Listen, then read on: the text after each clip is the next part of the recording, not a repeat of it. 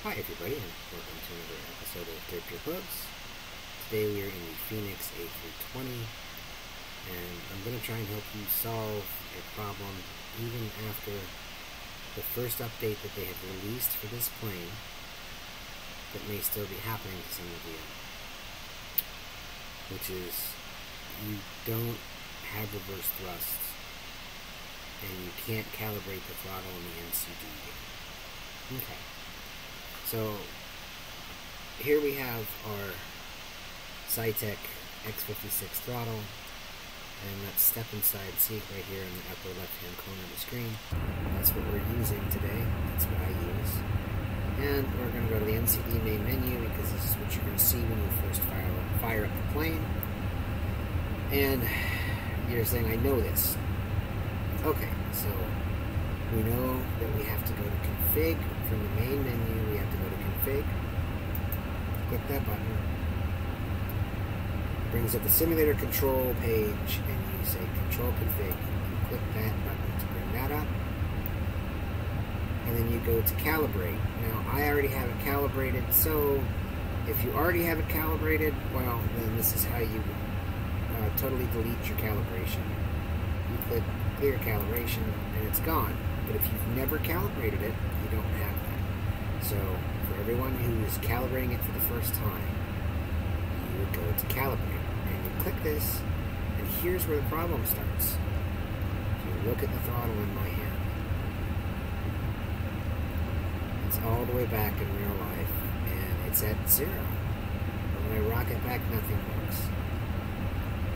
I'm going to show you a magic trick, and I'm going to show you how to do it because you probably already did this before, but if you've never done it, let's do it again. I have a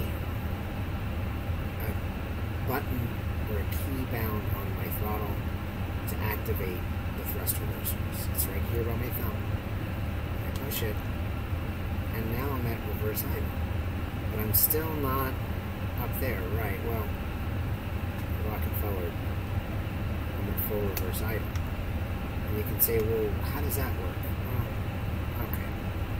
So if you've never done this, I'll show you how to do it. So let's cancel our calibration, okay? Because I'm going to show you outside of the Fenix and outside of the MCDU, we're going to go into our controls option in the game, the sim, whatever you want to call it, and you hit escape, and it brings up your options menu for Microsoft Flight Simulator 2020. And you hit control options, and you find the device you're working on. Well, it's already up right here. It's my throttle, but it's not going to be my mouse. It's not going to be my keyboard. It's not going to be my rudder pedals. It's not going to be the stick. It's going to be the throttle. Right, brings me up the throttle. You have to find your throttle, whatever it may be, and select it. And now I have all of these, my throttle comes with a map on the outside that shows me you have all these buttons. So I want to bind one of these buttons. I'm going to show you how to do that. So I want to bind a button. So I've got my throttle selected, and I want to go to power management. And I want to find throttle, and I already have it bound, so it's here. Reverse thrust 1. Now I'm just going to show you the propeller one because it's the same button. When I push the button physically, button 1 shows up.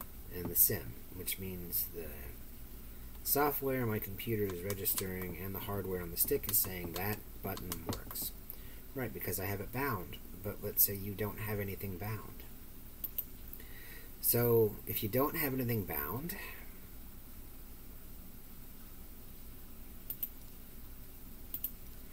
it would look like this.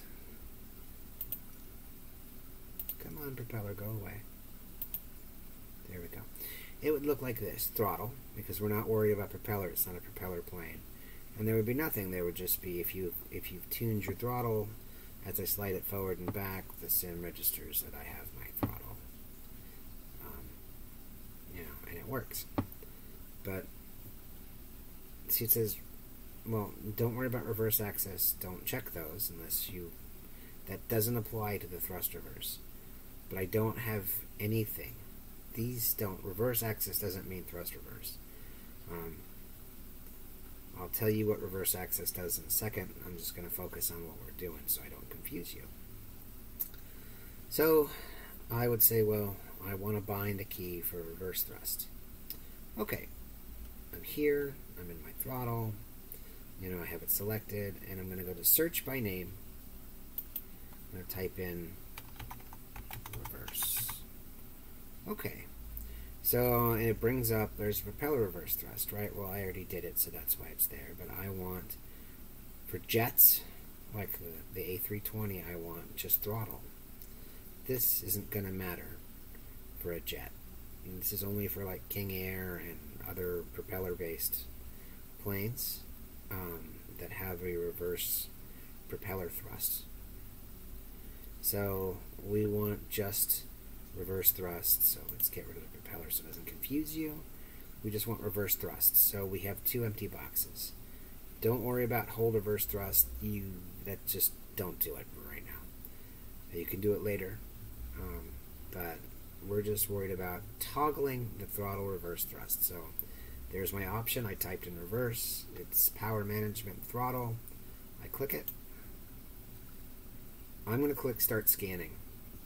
I'm going to take my thumb and put it over the button physically that I want to use, and I click start scanning, and it does the flashy thing, and I push the button. It registered joystick button 1, and it says this button is already used somewhere else. Do you want to bind it anyways? I know it is. If you've never bound it, you're not going to get this.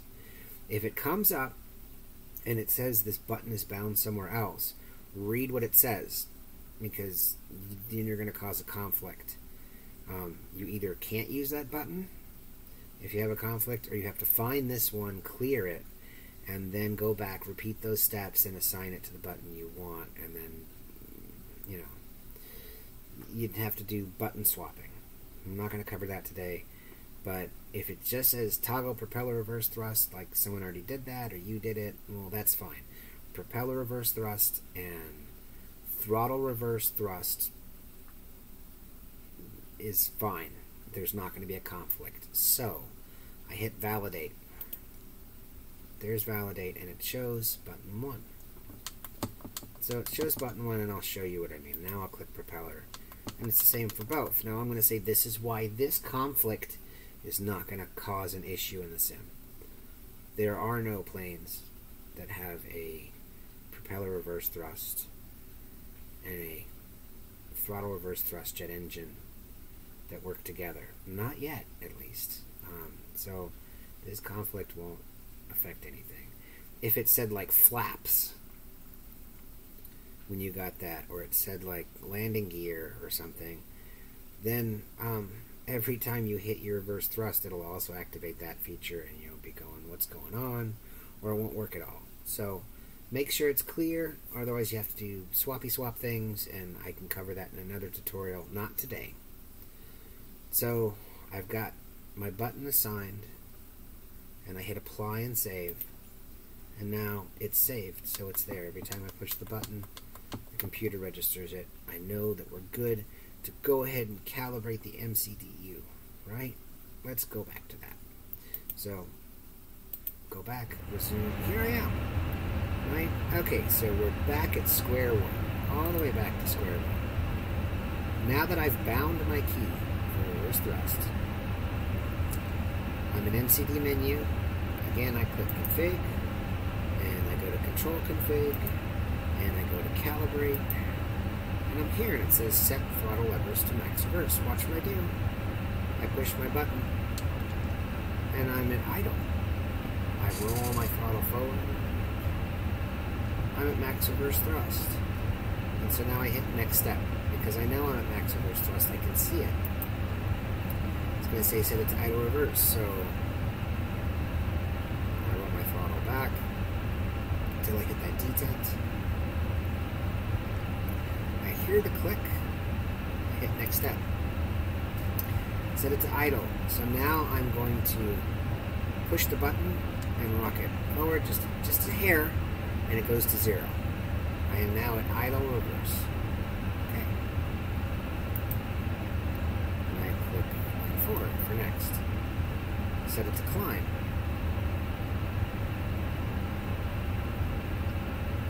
there, I select it, to flex MCT, and there, I select it, then I go to takeoff GA, and I select it, and it's now calibrated, and I hit store calibration, and you have the option, now you know it's calibrated as calibration appear and calibrate. So now, again, let's just say, for argument's sake, I'm flying around, and I'm coming in for a landing, so let's just say, like this, and we're on the landing approach, we're approaching a runway, use your imagination. And I got my flaps, whatever, and I'm at the right speed, and now I'm bringing it down to idle, right, so getting ready, and touchdown. And so now I bring it, right, I don't want any more forward throttle, right, but I want reverse thrust, so I push my reverse thrust button, it goes to idle, and I go full reverse thrust, right, and obviously wheel brakes, and we're now at 0 knots, so I go back to reverse idle, keeping my feet on wheel brakes, and I push the button and it goes back to 0, just like I did right there. And sometimes you have to nudge the throttle forward just to hear after you push the button to get back to 0, just a touch. And now you're at idle 0, and now you want to get off the runway, so you bring the throttle up, back off the brakes, and the plane will accelerate forward normally. Okay, and you can say, well, I don't believe you. Okay, well, that's fine. Not everybody does, and understandably so. So I'll show you physically that it works, right? Okay, so you can watch my hand, and you're saying, but look, it does it all on its own. Yeah, my throttle's a little buggy, but it's fine. So, release my parking brake, there's a key down for that, and it's going forward on idle. And this thing is a little touchy. Alright, okay. So we're inside the cockpit, and we want to go to idle. So there we are, we're at idle. Right, I want to go backwards. Push the button. Oh, now I'm at idle. I let my feet off the brakes and I push forward on my throttle. Oh, but it walked forward for a second. I know, it does that. And now it goes fully backwards. Just like it should, because that's what reverse thrust does. And back to 0.